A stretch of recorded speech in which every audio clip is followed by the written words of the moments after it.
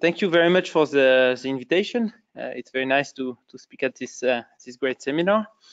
So the point of the presentation is to talk about some application of a theory called multiplicative chaos in relation to random matrices. And because maybe people are not so familiar with what is multiplicative chaos, I will start by reviewing the theory, and in particular try to explain where this type of picture you see here come from. Then I will, then I want to mention some applications. So of course there are many, and I choose to discuss the Ginibre ensemble because it's perhaps one of the most natural one actually in this context. And then I will discuss some other things which are known towards the end. Okay, so if you have any question during the presentation, don't hesitate to ask.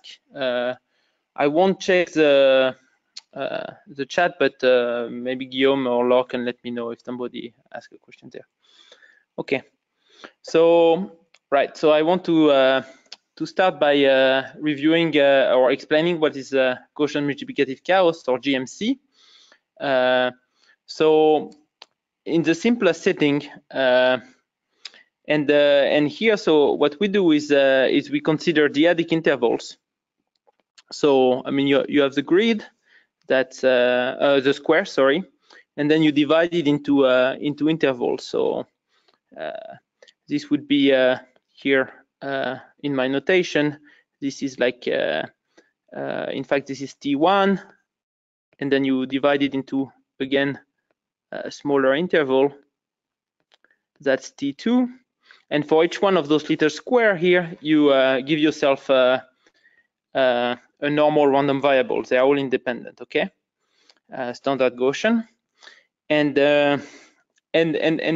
what we consider is this random function here. So Hn at a point x is just the sum over all the variable, random variable xq, for all the square which contain x. And you start at some level n. So you have exactly n terms. And the first thing to say about this function is that you see there are some positive correlation here. Why? Because if you take two points which are in different square, you know they will still share some common random variable here. In fact, there is a natural branching structure which comes from the dyadic cube in this model. So let me show you a picture of what this type of function look like.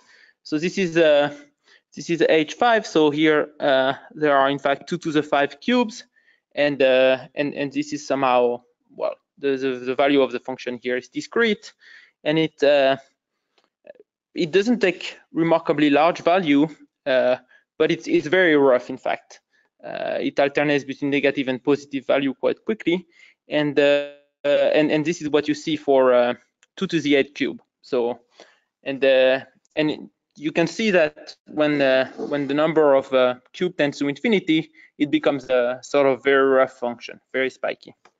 And as I said, so this model here, if you should just look at for a fixed x, it's just a random walk, so a sum of Gaussian random variable. And for different x, there is this hierarchical or branching structure. So they share common increment at the beginning, and then when x and y lives in different cubes, they have independent increments. Okay, so so what do we want to do here is we want to understand what is somehow the geometry of this function. So of course it's very rough, so there are many questions you can ask, and what we want to consider, or I want to consider in this talk, is what are the extreme values. So for example, what is the behavior of the maximum when n tends to infinity, or what is the dimension of the set where the function is relatively large, etc. Okay, and to do that, you can actually associate a measure to this function. So this is where the name random energy model come from. In fact, I mean, this model, branching random walk, it came before Derrida, but Derrida was the first person to look at this process as a random energy model. And what he did is he considered just he takes the exponential, like a physicist would do. You take exponential of gamma times the function, and that gives you a sort of Gibbs measure associated with the energy. And you should think of gamma here as being a sort of inverse temperature. Okay, it turns out that you need to renormalize, and one way to do it is to just divide by the expectation here. Okay, so this is such that expected value of mu and gamma, in fact, is just dx. Okay, with this normalization, and moreover, because I'm in the Gaussian setting, you can just rewrite it in this way. Right. And the question we want to ask is, what is does this object converge as n tends to infinity? And this is particularly interesting because you see, depending on gamma, you will capture somehow the extreme value of Hn, because this will concentrate. Naturally, this factor goes to 0 very fast, and all that will survive here is a large value of Hn in principle. So here is somehow the theorem. So it goes back to Kahn and Perrier. Mandelbrot too, in fact, in the 70s, were the first people to study this sort of process here, this exponential of branching random walk. And what they show is that there is a limit, almost surely in this case, and the limit is a random measure. Well, it's called this Gaussian multiplicative chaos measure, and the theorem is shows the existence of the limit, and it more or less says it also says that the limit is non-trivial in the sense that it's non-zero and random if and only if this parameter gamma is less than a certain critical value. So this particular value here is for this specific model. It has to do with the d-adic cube. I'll give a more I'll explain what the critical value is in general later on. Okay, so just a few words about this theorem. So the convergence is easy because mu n is actually a martingale, so it's a measure valued martingale with respect to the filtration of my cubes. So this is okay, this is why the limit exists, and it's a bit you need to show some uniform integrability to conclude that the limit is non-trivial and the convergence also hold in L1, not only almost surely, in fact. Okay, it's a bit it's a non-trivial result, because if you think of the limit of Hn itself, this sort of function that I showed you, you can compute what is its covariance, and what you will see is that here there is a log singularity. So it's not true for all xy because of the discrete structure of the cube, but for generic points there is a log singularity, so it explodes when the point gets together. So in other words, what I want to say is that the limit h infinity is not a proper function. It's you have to view it as a random distribution if you want, and in particular, exponential of gamma h infinity does not make a priori any sense, because you cannot take a nonlinear function of a distribution. Okay, and right, and this type of random generating function, they are called log-correlated fields. There are many others important examples. We will see a few. Okay, so here is some picture of what this GMC measures look like. Of course, it's some picture of the realization of the approximation. So here it's again 2 to the 5 cubes, and what you can see is that the measure it really concentrates on somehow some cubes. So some cubes will get very high value, those red cubes here, and the measure tends to 0 or is really small everywhere else. And this is really what you see here. And the intuition is that those high spikes here should carry some information about the high level set of the maximum of the functions. Okay, so let me be a bit more general now, and just say what happened in the general case, because in the Gaussian setting, the general case is very well understood. So I now take a function x, or a process x, which is Gaussian and log-correlated. Log-correlated means that it's a random distribution, and its kernel, in a sense, has a logarithmic singularity on the diagonal. And this O of 1 here needs to be uniform in some way. Okay. And then there is a theorem. So this goes back again to the work of Kahn, but really in this context that I'm presenting, it first appeared in the paper of Rober and Vargas in 2010. Then Rod and Vargas studied those GMT measures a lot, and there are other people involved. So anyway, the point is you want to define again, formally, you want to define the exponential of x. And you do it by your renormalization procedure, which is more or less the same as the one I presented for this branching model or this cascades model. And the way you do it is now you construct an approximation of the field x epsilon here, and you do it by just convolving with a smooth modifier. So a modifier here is a function which is positive, and it's a probability density function. Okay. You can assume it has compact support, for example. That also helps usually. You take the convolution at the scale epsilon, and then you will take epsilon to 0. Okay. And the result is that now for all gamma, so for all gamma less than the critical value, which is really universal. It only depends on the dimension. D is the dimension of my space. I'm on RD. Okay, and then this exponential of gamma x epsilon renormalized by its expectation, it will converge to a limiting measure. And this measure, the convergence now is in probability. This measure is non-trivial in this regime that I put in red. And okay, its expectation is just a Lebesgue measure. Right. So this is really a convergence result. Now you can say a lot about the property of those measures as well. For example, many things are known. So it's known that in this, so this is called the subcritical regime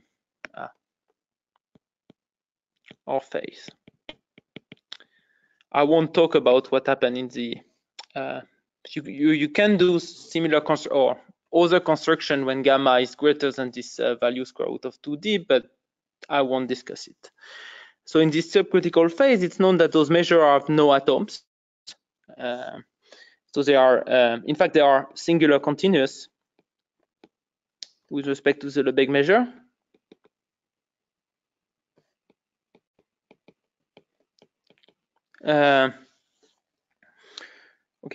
Okay, this is not to do with the measure, but this is really some intuition about this process here, how you should think of it. So this process x epsilon, if you do a time change more or less, and you let epsilon be exponential minus t, you should really think of this as being a branching Brownian motion. I mean, this is the analogy with the previous branching random walk model. So for those who know what branching Brownian motion is, this is really this is a similar process. I mean, it has this analogous covariant structure. And about the measure, so as I said, they are singular continuous, and in fact they have a property which made them interesting, at least in the beginning. That's why they were considered, because they are known as multifractal. Multifractal mean that you have this this rule for moments. So if you take just a ball, or here it's a ball. Sorry, this is here the set. You know, a ball around x of radius r, then if you look at the q's moment, then it's quadratic in q. So you have this nice quadratic polynomial here, and it's in opposition. For example, if you something you might be familiar with is if you take a Brownian motion and you look at the moment of bt, right, in 1D, of course, then this would just be like, for example, t to the q over 2, I guess, or something like that. There's a constant, and this is monofractal. It's linear in q, while this one is quadratic. This is why it's called multifractal, and the exponent depends on this parameter gamma. So this relationship. Anyway. The multifractal character of this measure is due to the fact that they have this sort of geometry here, you know, very large spike and then some, I mean, zero almost everywhere, etc. Okay. So in fact, because I'm interested in the maximum, I want to understand the support of those measures a bit better than just it's in terms of its dimension. So the question you can ask is where does this measure really live? And okay, so to answer this, I introduced a concept which is known as stick points. So this would be, these are called stick points in the literature. And so let me recall that if you look at the variance of the field, then it's of order, it diverges like log of epsilon. And in particular, here you look at the points which are gamma times the variance. So this is very atypical points, because, you know, for a Gaussian, typically you will be of the square root. I mean, you are of the order of the standard deviation. So square root log epsilon. Here you ask to be the field to be of order of the variance. So there will be very few such points. And the claim is that, in fact, the dimension, it's known in general, the dimension of such point is just d minus gamma square divided by 2. And this set is actually empty if gamma is greater than square root 2d. So this is again the critical value we have seen before.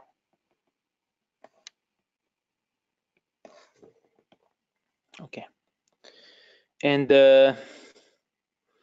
what I want to say is that okay, so in fact it's so let me, I don't know, I should go here. Yes. So there are two, I mean, well, the one result I can make is that I can prove is that in probability, if you look at the maximum, so this was our original question, what is the maximum of this function? It behaves like log epsilon, and then the limit is a critical value. And why is that? Because you can actually prove this claim here. You can prove that the support of the measure of the GMC measure is contained in between two different set of stick points. It includes all the set with gamma minus delta, and not, I mean, and vice versa. It doesn't contain any points which are. Does that make sense, or did I do the inequality wrong? No, I think that's okay. Well, in any case, so because those sets are empty, you deduce that there are points. I mean, those sets, you know, they have a positive out of dimension in the subcritical regime, so there are points in the support. So the measure is non-trivial in this case, and vice versa, because the sets are empty for gamma greater than square root 2d, there are no such points. So this is how you deduce more or less that this is claimed for the maximum just from GMC. There are other ways to prove this, of course, using some second moment method, but this is one way you can get a hold of the maximum using GMC theory. And in fact, there is a conjecture which is sort of, I mean, that you can make.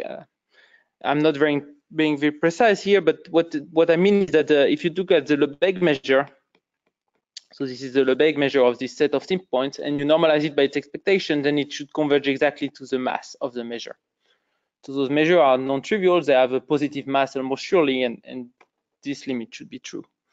Okay, so the main sort of example here of a log field, and that's why I choose to discuss things in 2D, is really the two-dimensional Gaussian free field. So this is really what I want to discuss now. I imagine many of you have heard this name, so I'll give a definition and a couple of ways you can think about that. So the point is that if you have a simply connected domain in the plane, you can associate to it a generalized Gaussian function. So generalized in the sense that it will be a random distribution, and again, its correlation kernel is the green function of the domain. So the green function means that if you look at minus Laplace of GD of, you take Laplacian in W, let's say W, this is a constant which C, which depends only on the dimension, time Dirac mass at Z. Okay, so this is more or less the solution of this equation here. so the fundamental solution of the Laplace equation, and you impose some boundary condition on the boundary of your domain, which you can assume is a nice curve, and this is okay. Here I'm considering Neumann boundary condition. So that means that the partial derivative is 0 along the boundary. Okay, it turned out that this green function here you can show, because in 2D this green function will behave like the Newton kernel, so it will be like a log. So in 2D with my normalization, this will be like log plus some terms that actually you know exactly what they are. But the point is that this has a singularity on the diagonal of logarithmic type, so this is again an example of a log-correlated field. And this is an important example, as I said, because it has some additional property of that just being log-correlated. It turned out that this process is conformally invariant and has a domain Markov property. So you can, if you have never encountered the Gaussian free field, you can think of this as being somehow 2D analog. I mean, not analog because the two-dimensional Brownian motion exists, but the 2D counterpart of Brownian motion, in the sense that it's a natural process which will, I mean, Brownian motion is both scale invariant and has independent increment. This process, you replace scale invariance by conformal invariance and independent increments by the domain Markov property.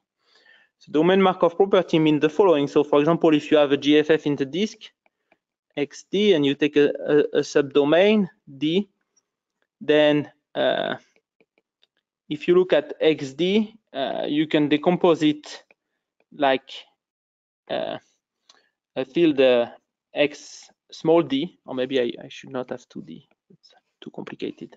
Let's call this one A.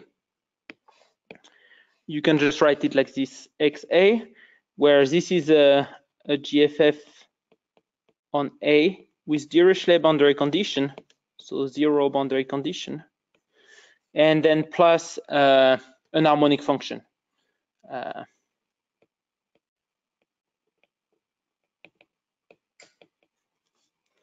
And the two are independent.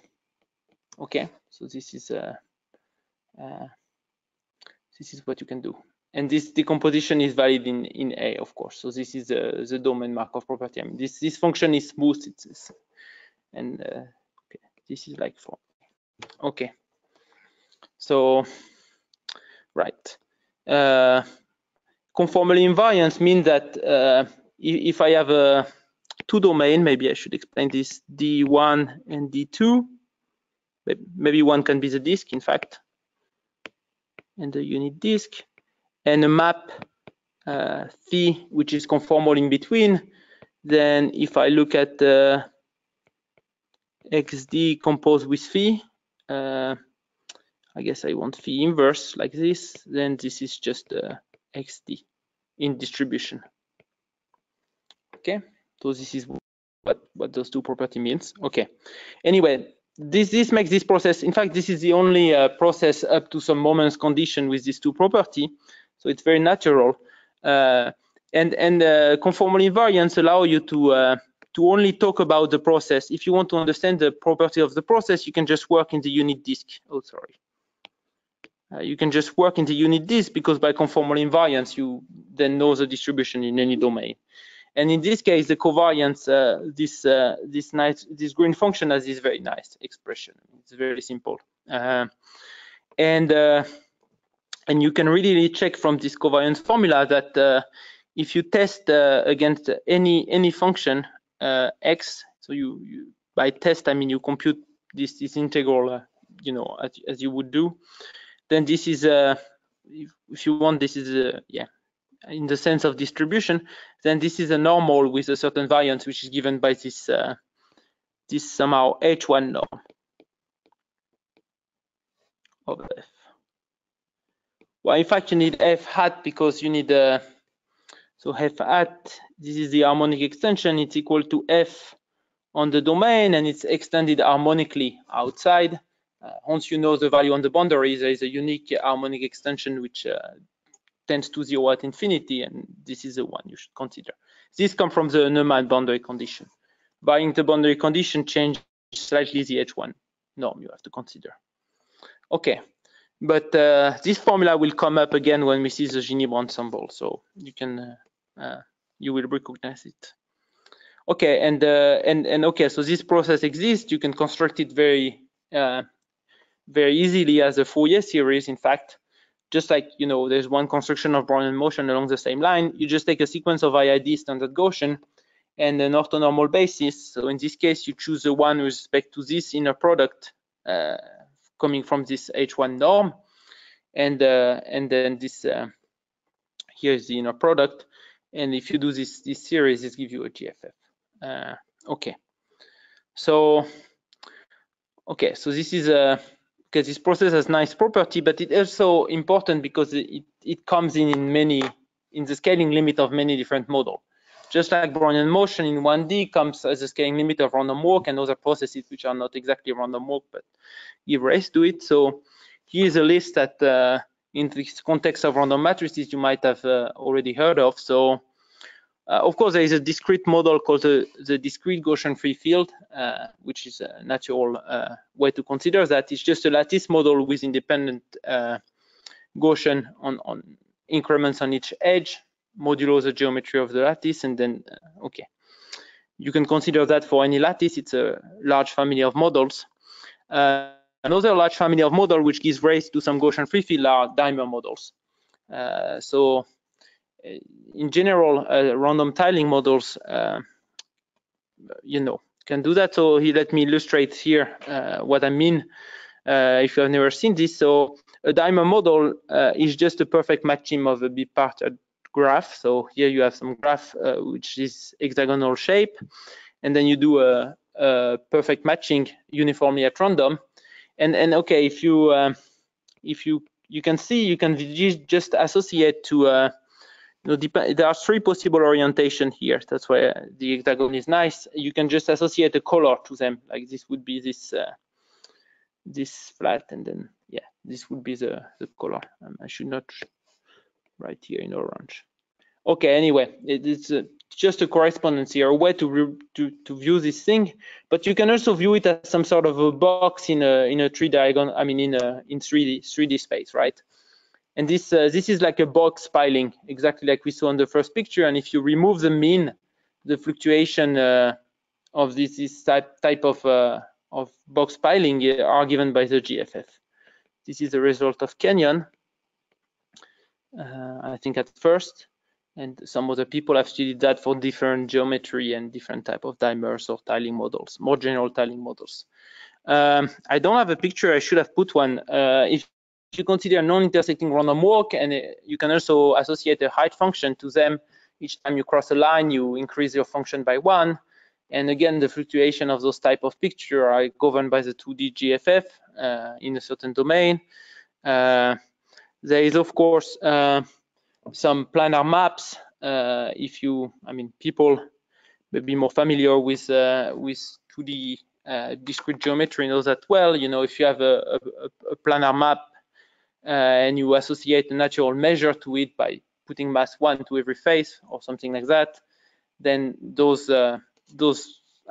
relate to the Gaussian free field and also to GMC. And also one of the examples that I really want to talk about today, in fact, it's a characteristic polynomial of non-Hermitian random matrices. So then also the GFF. So this I will explain in more details. Okay, right. So yeah, okay. This is an important remark. All these processes are non-Gaussian. So the discrete Gaussian free field is non-Gaussian. I mean, all of those are naturally non-Gaussian. I mean, why would the log of a characteristic polynomial be a Gaussian process? So in particular, this theorem, this very nice theorem of Robert and Vargas that I talked about, where is it? It was before that. Yes, this theorem here that I discussed doesn't apply in this case. So you see, if you think of x epsilon as being your process, epsilon is now the size of your lattice or a natural parameter. like the dimension of your matrix, then you would like to prove a similar statement that you have a convergence to GMC, but the problem is that the process are non-Gaussian, so you cannot apply this result directly because this is valid for Gaussian processes. So what I want to explain is a way you can do this for characteristic polynomial of random matrices. And my main example is going to be the Ginibre ensemble. So let me recall the definition. So a Ginibre matrix is an n by n matrix with independent Gaussian entries. So, and they are complex. And I take this normalization that the variance is 1 over square root of n, and I denote by lambda the eigenvalue. I have n of them. This normalization here I took because then the eigenvalue lives in the unit disk. So this is a natural one. So, and this is a typical picture of what it looks like. So as to make the link with Milan talks this morning, this is like, I mean, you see this sort of, this is more, this doesn't look like a Poisson process. I mean, this has this hyper uniformity features that the points somehow repel each other and are much more nicely distributed than if you have a Poisson process. Okay, and there are very few points which actually exceed this disk. And in fact, it's a theorem. I don't know if I stated. So this goes back to Ginibre in the 60s, and it's a theorem that if you look at the distribution of points, so one way to look at that is to form an empirical measure out of it. So you put a Dirac mass at each one of the points, and then if you look at this here, okay, trying to copy, well, whatever. This is just equal to the integral of f against d mu n. Okay. So anyway, what I want to say is that so this theorem, you have this theorem that you can reformulate in the following way, that mu n converge to sigma. I mean, let's say almost surely. It holds with overwhelming probability. There is even a large deviation principle which tell you how, you know, how much mu n can deviate from sigma. And this sigma is called the circular law. It's uniform on this disk. And what we want to consider now is what are the fluctuation of mu n around the circular law. And this question, this paper was also mentioned this morning, was somehow looked at in the 2000 by Ryder and Virag. And what they showed is that, so here it's just, I mean, it's again, so this is like, you look at the linear statistic that is the sum of f tested against every eigenvalue. You center it by the circular law. So this is again this circular law, and then this is converged to a Gaussian in the limit. So this is a central limit theorem, and the variance here is this. We recognize again this H1 norm, and so this makes the link to the GFF. I will be more precise in a moment. What I want to just comment on is that there is no normalization here. I mean, you just recentered, but you don't divide by 1 over square root of n like in the usual CLT. It really converges without any normalization. So it's kind of a strange fact. In any case, the interpretation in terms of the Gaussian free field is the following. So you can just so you define this function theta here, which is the logarithmic potential of the circular law. This is what you will need to recenter by. And then you look at the psi n I define as a log of the absolute value of the characteristic polynomial. And this is here just a centering term. This, okay, so maybe I should write this formula at least once. So you can view really psi n as just a sum, you know, because it's the log of the characteristic polynomial. You can just rewrite it like this. minus, well, and let me write it like this so that it's more clear.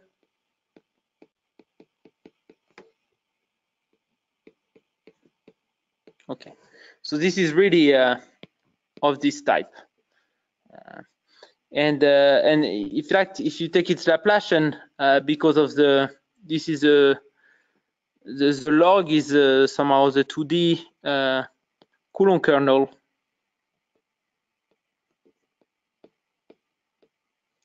Then you just get this nice formula that you can recover the measure by taking the Laplacian. And it's recentered by the circular law. The other interpretation of this function psi(n) is you can view that as, I mean, in this form, this is the electric field generated by the eigenvalue on the one side minus the one generated by the circular law. So there is an electrical, electrostatic interpretation. And you can just, this theorem is more or less equivalent to saying that, well, the integral of psi(n) as a distribution now tested against Laplacian of f converge to this object, where x is again this Neumann GFF that I presented. So this is a way you can view Ryder-Virax. It's in the original article as a convergence of the log characteristic polynomial of the electric field to the GFF. So this is how the GFF naturally arrives in random matrix theory, for example. And this is true not only for Ginibre, but this type of convergence of CLT are true for many other distributions. So Wigner matrices with independent complex valued entries, although this is true in quite generality. Okay, so what I want to study here is the log characteristic polynomial. So this function psi(n) here. And here is what it looked like as a plot. So it's rough, but not so much. It's roughly, it's of low order. In fact, this should be like log of 1,000 divided by 2, I guess. It's about 4. Okay, below the picture, it's much more rough because there are all the eigenvalue which create those very deep well. Anyway, the theorem, oops, that should be square root 2. The theorem is the following, or the conjecture, sorry, is that if you look at the maximum of this function on the unit disk, in fact, you can replace this by C because the maximum is almost, I mean, you can show it's the same. Then it behaves like log n again. So this is okay. Well, I will comment on that. Plus 3/4 log n, and then this, if you recenter this way, this should converge to some random variable with a specific distribution. So it's a gamble with a random mean. I won't say, I can say more, but I will not. So the point is that okay, this is really to be expected, that it behave like log n, and this is what I want to discuss today. I want to give a proof of that or explain how you can get this log n. The 3/4 here is really specific to log-correlated fields. To have this 3/4 log n correction is really something which is somehow universal. I mean, not universal because it's not, but has certain universality. I mean, it arises for many log-correlated fields, not all of them, but anyway. So this is the conjecture. Yes. So you said you won't talk about it, but this random mean of psi, is it known explicitly, or we just know that there should be something? Yes. So psi should be a gamble plus a constant, deterministic constant, plus I guess in this normalization log z, where z is the integral over the disk of mu critical. So by critical, I mean you take gamma equal to the critical value. I haven't explained how renormalize this one, but it's what it should be. So this is a random variable. This is a positive random variable almost surely. It has no moment, but this is the conjecture. This so it's known to some extent. I mean, because this sort of structure is always known. This constant is usually very much unknown. Even for branching one or more, people don't have any idea. I mean, maybe it has no nice value, in fact. But this is what you can conjecture. Okay, thank you. And yes, and just okay. So how do you get to this conjecture? The rationale is somehow that you really make an analogy with a log-correlated field, a Gaussian one.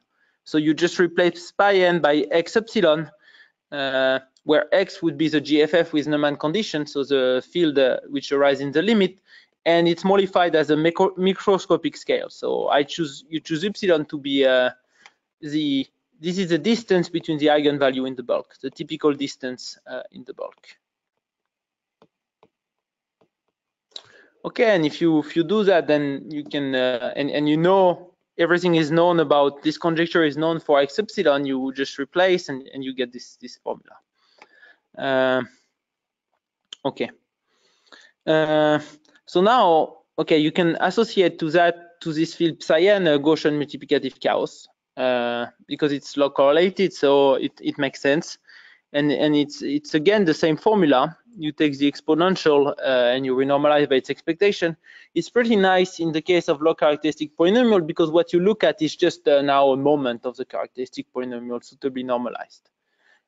And you want to know, okay, I mean the conjecture you can make again is that this will converge to some GMC measure associated with X, where this is the Neumann GFF.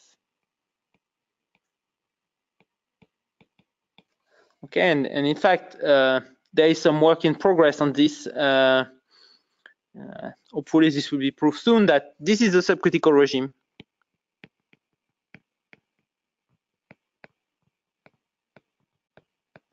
And okay, you can suppose that this convergence with all, now it's in distribution, of course. In fact, how I define things is not even clear that those objects are not defined on the same probability space. I mean, for each n I have different values, so I can only talk about convergence in distribution.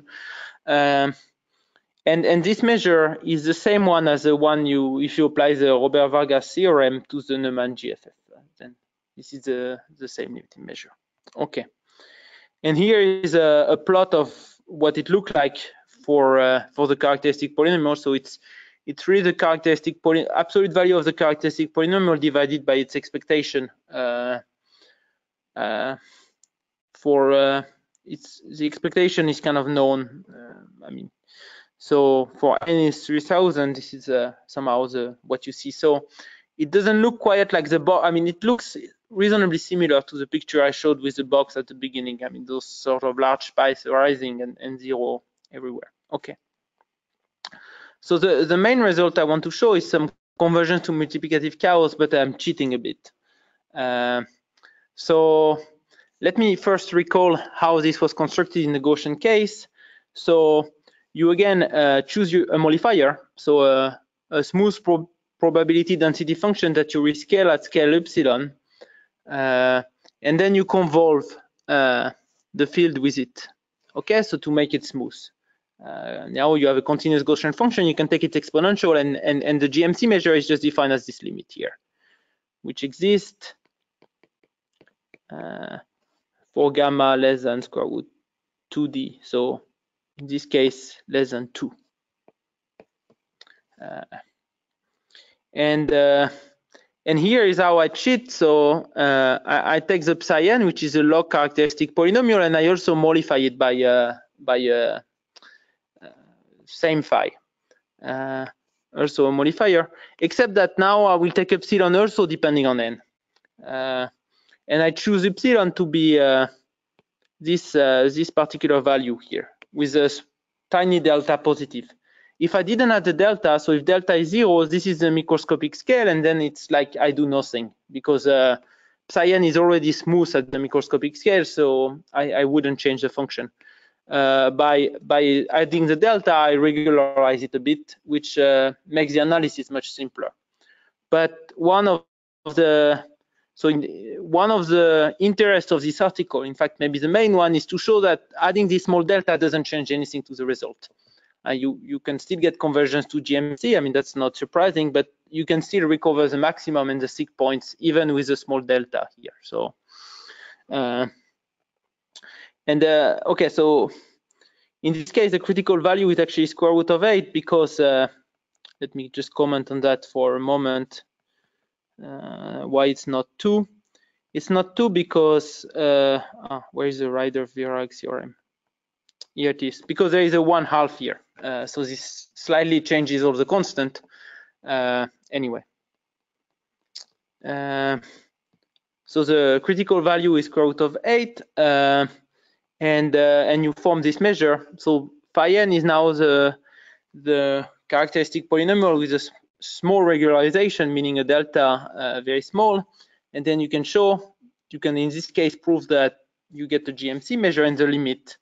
And as I said, it doesn't change the behavior of the maximum or the sig points. I mean, so for example, in the case of the characteristic polynomial, those are the sig points. That's exactly the same definition as in the Gaussian case, except that I took the exponential. So this is just the det is greater than, so this is the mean contribution. You should sort of forget about this. It needs to be there, but it's just the fact that the det is greater than n to some power gamma. And you want to know what is the size of this set. Ideally, you would like to know more than just its size, you know, what are its properties. But anyway, the theorem I can get is that if you look at the size of this set of sig points, it's of order n to the minus gamma square over 8. Okay, you have convergence in probability, yeah, in a sense. So for any small delta, this will converge to 1. And this is true throughout the subcritical phase. You can actually show without much effort that if gamma, you could put, yeah, that if, okay, gamma is positive here, I guess. So that if gamma is strictly greater than equal to than square root of 8, this will converge to 0 in the end. And you can also recover the maximum. So this is the first order in the conjectures that I show. So if you divide by log n, then it converges to the correct constant, right? And now I want to explain how you can arrive at this result. Very briefly, I mean, one slide on the ID. The point is, so you see everywhere you take exponential of some processes. This is always what you do in GMC. So the information you would need to have is information about the Laplace transform of the field, in a sense. And the general idea is that you will need to obtain asymptotics for the Laplace transform of the field, and then you will use this asymptotic to make some comparison with the branching processes.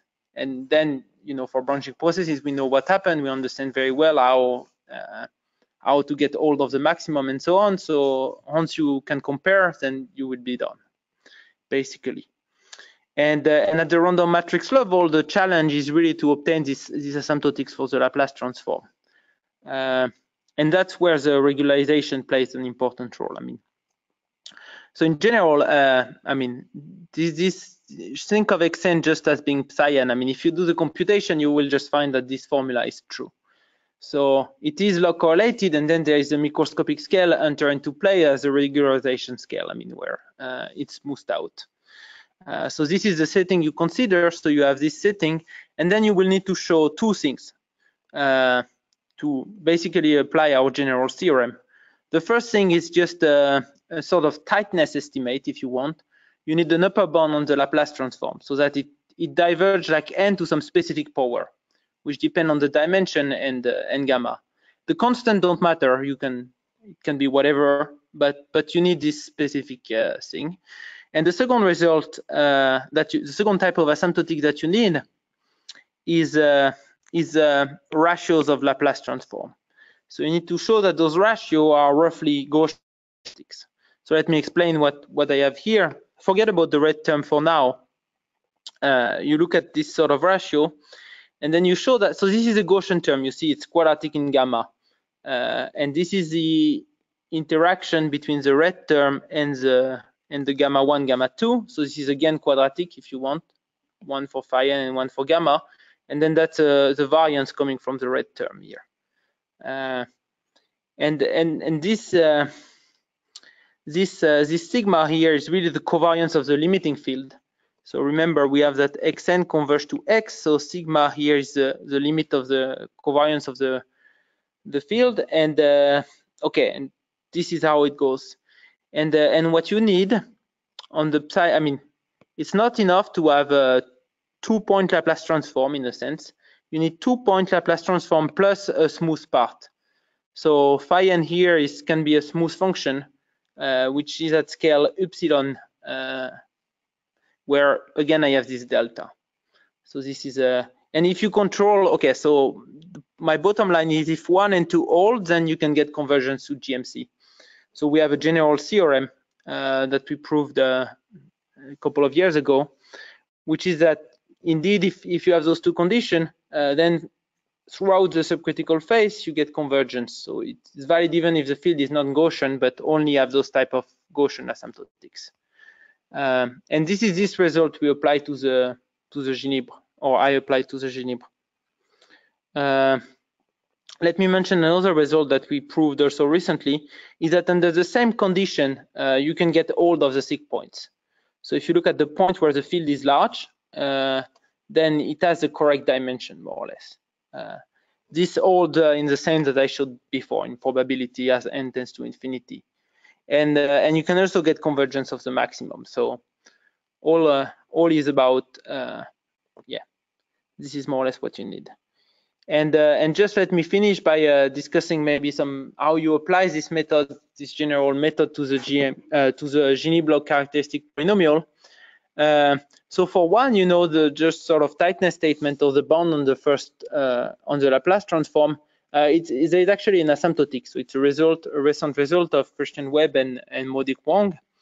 So they get this result using some Riemann-Hilbert technique. So this is for the psi n is log that here, and then I put the square root of 2 just to have the usual normalization. I mean, yes, and then okay. So the point is, how do you prove this second condition here, which I have massacred? Let me clean it. How do you get this type of asymptotics?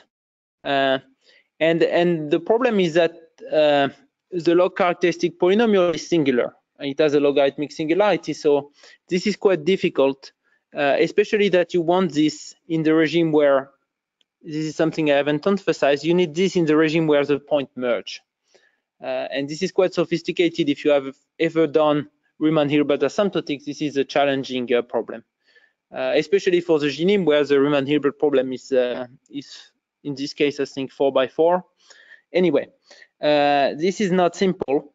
So this is where I use this cheating that I modify the field. So remember, this phi n is just equal to psi n modified with a certain cutoff at scale epsilon n, and epsilon n is n minus 1/2 plus delta. And once I introduce, for this one is smooth above the microscopic scale, and this makes my life much easier. The reason for that is that, okay, so this is what is explained here. If I denote by mu n tilde as a recentered empirical measure, then the field phi n that I just reviewed is just a smooth linear statistic now, mesoscopic at scale epsilon minus 1. So what you need to do now is just a mesoscopic LT. I mean, this will give you directly the asymptotic I explained before. And this makes the problem much more easy, because there are many tools to prove mesoscopic statistic, mesoscopic CLT in random matrix theory. I mean, this function omega is just the log convoluted with phi, so it's a very nice function. I mean, it grows only logarithmically. It is completely smooth, so right. And okay, and just two on the one slide on the technical tools. So what I use to prove the CLT, as I said, there are many tools available. One ingredient that I use for the Ginibre ensemble is that it's a determinant point process. So Milen talked a bit about it. The point for me is that you have a nice formula for the Laplace transform of any linear statistic in terms of Fredholm determinants. And the Fredholm determinants only involve the kernel if you want. And the Ginibre kernel is extremely simple. I won't write it down for time reasons, but it's just very simple. So you can, this is a simple tool to use. Another nice tool you can use is the Coulomb gas picture. So you can view the eigenvalue of Ginibre as a Coulomb gas. So that is the joint distribution is exponential of minus an energy, which is just of this form here, and Q is quadratic. The point is that okay, I mean, I don't want to enter into the details, but once you have a Coulomb gas, you can use Johansson's loop equation method. I can say more if you have question about that to prove a CLT. And that's basically one thing I did in the paper is to apply this method at mesoscopic scale. So it has been used before in the global setting by Hammer, Edenmalm, and Makarov. That was in 2015 in AOP, and then you can actually do the same type of things in mesoscopic scale. You just have to be much more careful in controlling the error term. So now I have lots of things I want to skip. Yes, so I just want to discuss a few other applications. So let me go to the full list. Yes. So just to conclude I mean, I showed you a general result that if you have this sort of condition 1 and 2, then you get convergence to GMC. This has been applied to other ensemble as well than the Ginibre ensemble. So in fact, the first application was for the circular unitary ensemble. It's always the case. It's a very simple model by Nicolas, Saxman, and Webb. And there you can get the asymptotics without any regularization using the Riemann-Hilbert machinery for Toeplitz determinants. So in other words, the work of Dietz is Krasowski and Claes. So this is for the circular unitary ensemble. I have some application for circular beta ensemble, also based on loop equation. And we have recently we had an application for GUE and in fact any one-cut regular unitary ensemble. And here we use orthogonal polynomials and Riemann-Hilbert analysis. So I won't enter into the detail. Let me just present to you one of the results that we obtained. So I only talk about GUE, but this is valid for more general ensemble, but GUE is maybe the most well-known one. So now what you look at is a counting function. So you count the number of eigenvalue less than a given number, and you recentered it by the semicircular law. So this is the density of state, if you want, of the GUE, and in my normalization, I should have precise, it's just this measure. Okay, and so the support is -1,1. That's where the eigenvalue of my GUE lives, and I just look at the counting function. I should have shown a picture.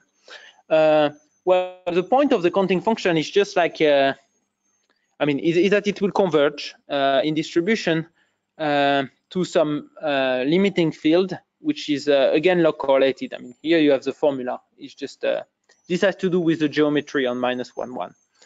Okay, but so you can ask the question whether if you take the exponential of gamma times this counting function, it converges to a GMC, and this is one of our results. The answer is yes. You get convergence in law. Again, the limiting measure is associated with this field H infinity. The measure is non-trivial in the subcritical regime, and again you get the convergence of the maximum and minimum. Okay, the reason I'm presenting this theorem is because you have a nice corollary. So the corollary is that and this was our motivation to, in fact, look at this counting function is an optimal rate of convergence to the semicircular law. So and also related to it, it's optimal rigidity. That's not the same rigidity as this morning. I apologize for that. So by optimal rate, so let me present the result. So in fact, you see, just, I mean, okay. So if you, maybe I don't rewrite it, but if you look at Hn, this is the difference of the eigenvalue counting function minus the semicircular law. So in fact, modulo normalization, 1 over n times the max of Hn is just a normal, it's a distance, it's a statistical distance called the Kolmogorov-Smirnov distance between the two measures. It's very much used in 1D statistics, I mean. And so this is another interpretation of the maximum. It's just this distance, and then our result, with a bit of work, you can show it's equivalent to show that this distance between the, so this is the empirical measure, and that the semicircular law is exactly of order log n over n divided by 1 over p. I mean, this is optimal because it's true for any optimal. So we have the rate of convergence, and equivalently you get an optimal rigidity result. So just let me conclude with this, that if you define the gamma to be the kappa to be the quantile of the semicircular law, then the fluctuation of the eigenvalue, so that's the eigenvalue here around the quantile or classical location sometime, they are extremely small. I mean, they are just of order also log n over n. So the eigenvalues, they deviate from some deterministic number by just a very tiny amount, with probability going to 1. So, and that's what's sometimes called, I mean, that's what's called rigidity. It's not the same as in Mill and Stokes, but that's another form of rigidity. Okay, so thank you. Thank you, Gaultier.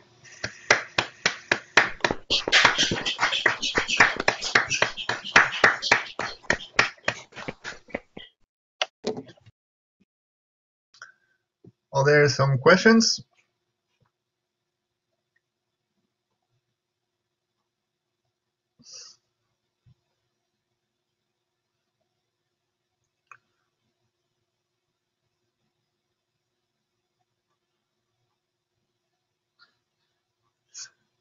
I have one question to start. So if you take, for instance, the Coulomb gas picture, you can in 2D you can vary the potential, you can vary the strength of the repulsion. So yes. How universal or expected the convergence to Gaussian multiplicative chaos? It's supposed to be really universal. I mean, so by varying the potential, you okay. So this is a trick question. I mean, so let's assume. So if you assume that I don't know where I wrote the Coulomb gas model before. So where is the Coulomb gas? Just hold on a second. Ah, yes, it's here. Yes, so indeed, you can put okay, several things you can do. You can put let me put it in red, the beta here, and vary the q. So if you vary q, and let's say the eigenvalue lives in a connected set, then this should not change anything. What I don't know what happened is what happened if you have two. Imagine you would have two different disjoint components in the support of the equilibrium measure. So then I don't know if there are extra phenomena or if you get some sort of GFF associated with the Riemann surface. I mean, that I don't know. But let's say if the droplet remains simply connected, then nothing should change. And in fact, it's possible to prove, I think. And if beta is general, all that change is a critical value. The critical value become is in general 2 over square root beta, I think. No, wait, 2 times square root beta in 2D. So it only changed because this only changed the variant of the GFF in a sense. So those results are supposed to be universal.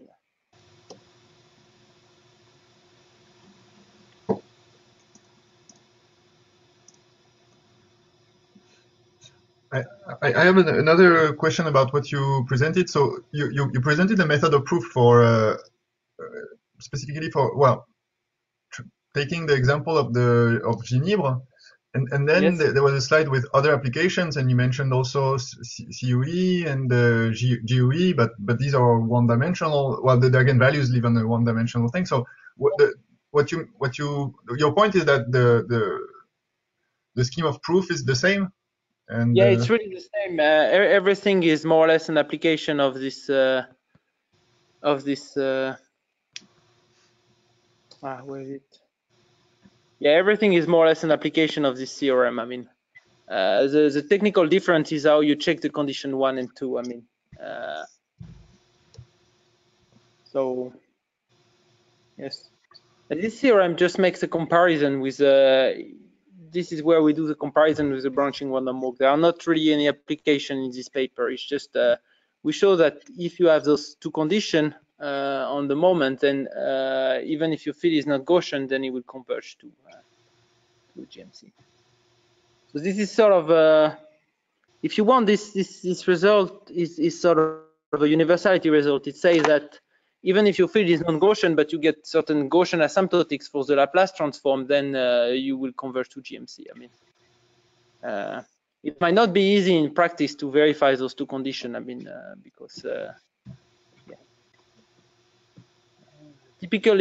yeah, typically it's not so simple. That's why it's mostly done for very integrable model. I mean.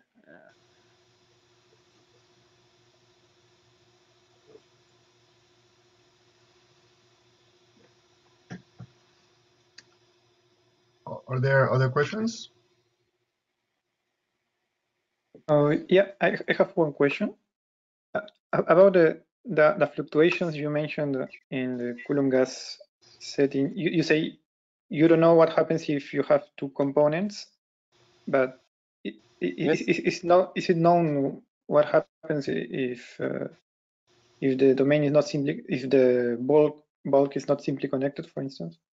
Yes, if it's not simply connected, the result of Hammer, Edelman, and Makarov just assumes the connectivity of the droplets. Okay. Yeah. Great. So this for beta is equal to 2. For general beta, I don't know what is Leblet-Safati. They have the best result, I think, in terms of assumption on the geometry of the droplet. I don't know if they assume simply connected or connected, but. Okay. Okay, I will see. Thank you.